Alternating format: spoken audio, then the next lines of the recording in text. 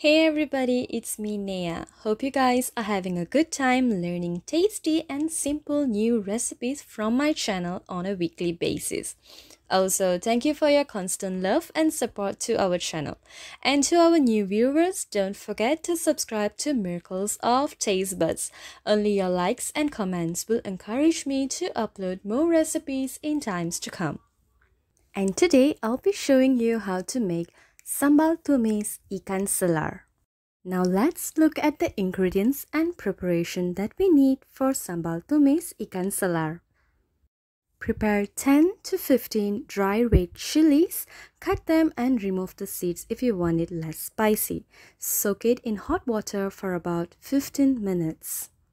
Here are the other ingredients that needs to be blended along with the dry red chili.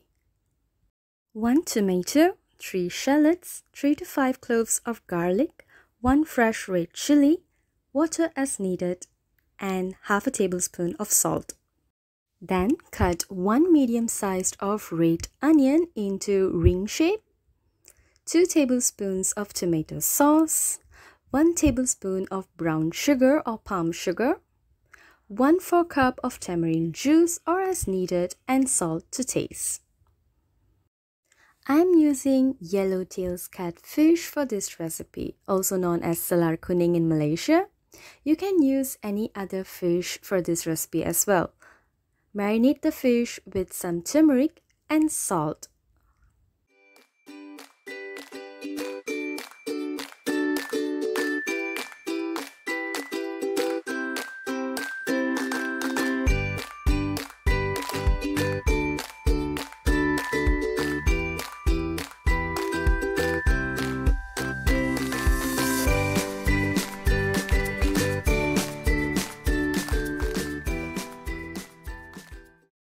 Set aside the marinated fish into a blender jar, adding the ingredients for the sambal tumis or the chili paste.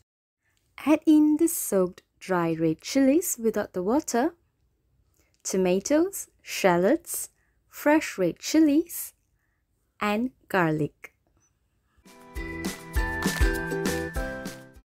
Then add half tablespoon of salt and pour in water as needed to blend the chili paste. Blend the ingredients into a smooth chili paste, which will be our sambal tumis later.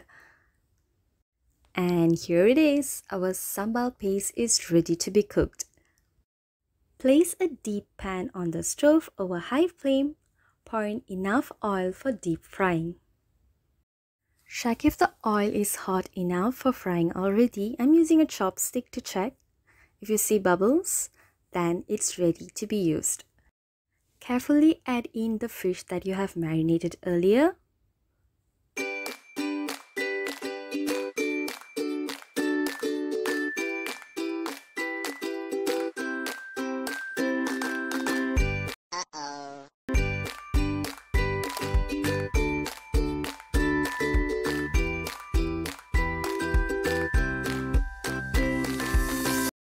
Then slowly reduce the flame to medium to low and fry the fish until crispy.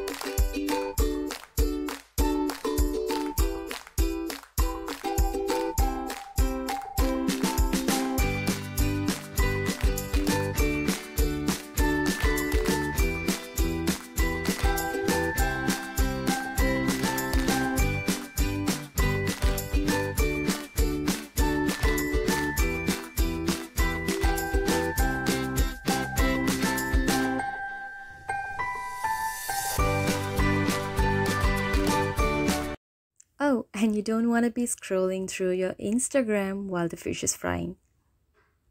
But do follow us on Instagram under the handle page name Miracles of Taste Buds. Thank you. Now that the fish is well fried, remove it from the hot oil, transfer it to a plate.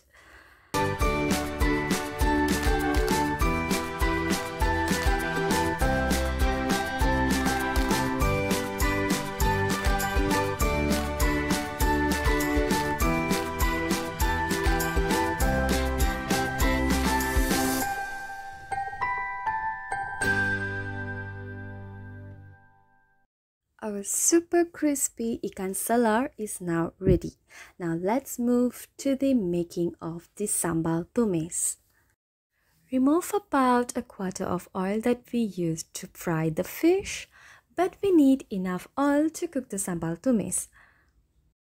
Pour in all the chili paste that we blended earlier. Then switch on the stove and cook the sambal over medium to low flame.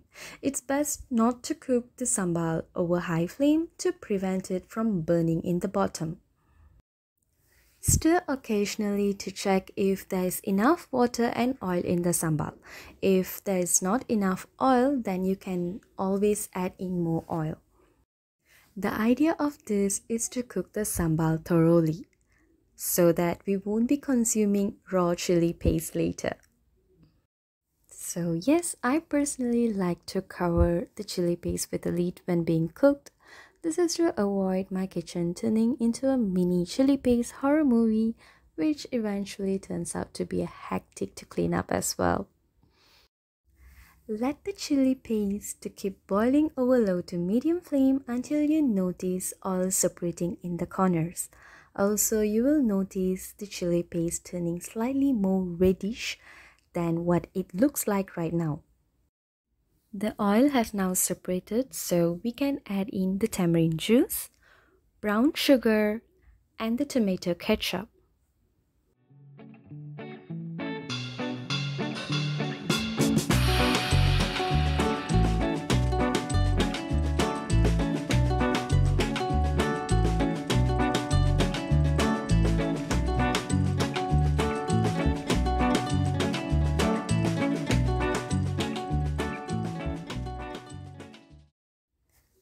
Mix all the ingredients well and check if there is enough salt. If no, feel free to add a little more salt to taste. Stir in well and let the chili paste to thicken. You can also remove half of this and store it in an airtight glass container to save up for your next recipe. I would usually refrigerate some of this chili paste to be used for my other recipes like fried rice, fried noodles, or even curries. The chili paste has now thickened and is in the consistency that I need for this Sambal Tumis Ikan Selar.